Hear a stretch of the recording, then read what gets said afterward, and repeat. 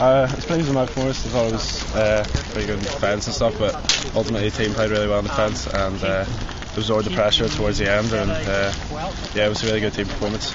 Yeah, how do you rate Belfast High compared to other teams you play with this year? Well, obviously Schools Cup brings them to all teams to another level, but no, they're definitely a good outfit. Tough to get through, and obviously very strong in the attack. And the draw for the next round's probably not far away here. You want to avoid this week. Should be later on today, actually. Yeah, who you want to avoid? Well, obviously we'll be confident if we get any team with Ballymac. You know, anything can happen there. Obviously, I think Campbell and everything, but you know, we've seen Campbell at Ballymac before, and sure, we know their weaknesses.